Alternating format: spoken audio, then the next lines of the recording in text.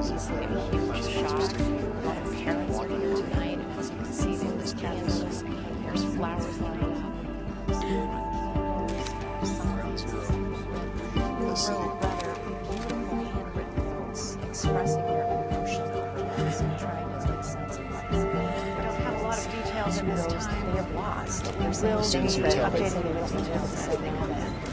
This is Kathy Stone with KQW K3. Hey, Kathy, it's Siletti.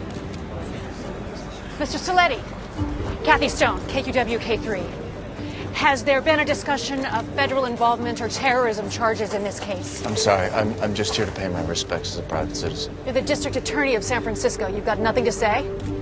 Mr. Siletti, what's your position on the death penalty? Do you consider the bus massacre to be a criminal act worthy of capital punishment?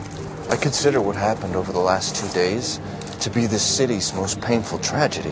What I can do, what I must do as your district attorney is seek justice for the young people we lost. They were San Francisco's children. And their family's pain is our pain.